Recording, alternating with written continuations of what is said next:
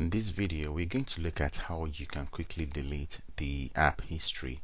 Remember, I show you how to actually close apps because sometimes you have too much apps open in the background.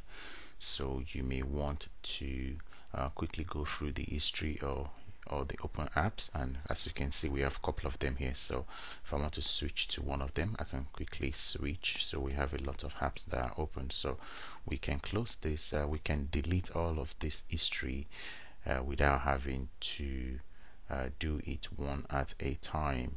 And so we have all these apps open. If you want to close all of them at the same time, just to quickly delete the history, so if you go to your charm bar again and go to the settings, go to PC settings. If you go to the general section, there is a delete history here. So when you click on this, all the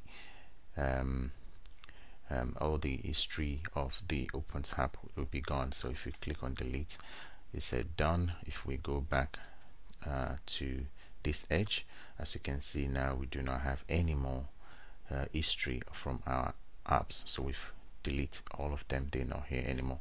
So this is how you delete history rather than closing all your apps one at a time, in case you have so many apps that are opened.